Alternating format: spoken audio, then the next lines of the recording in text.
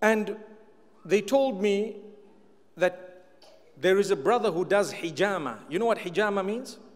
Hijama is the cupping.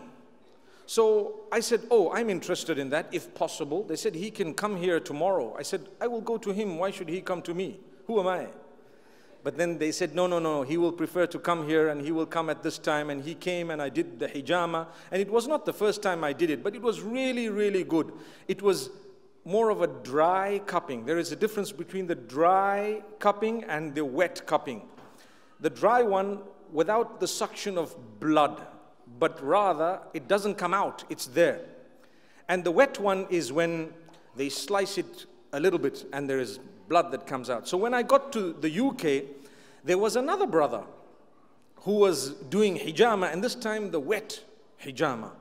And I decided I'm going to go for it. And I went for it, and it was so beneficial and so good. And you know, there are little cuts which heal very, very quickly, but all the bad blood is sucked out. It's a sunnah of the Prophet ﷺ.